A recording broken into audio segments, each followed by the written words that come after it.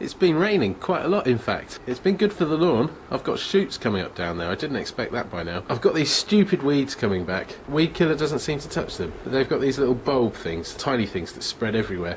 I'd like you to meet my new friend, Euonymous. I think that's a stupid name. I'm going to call him Jim Bob. Hi, Jim Bob. I've been trying to find out on the internet what that thing down there was, and I thought it was one of these, so I've bought one. They do look slightly different, but I'm going to put them both down behind where I put the bulbs down the other day.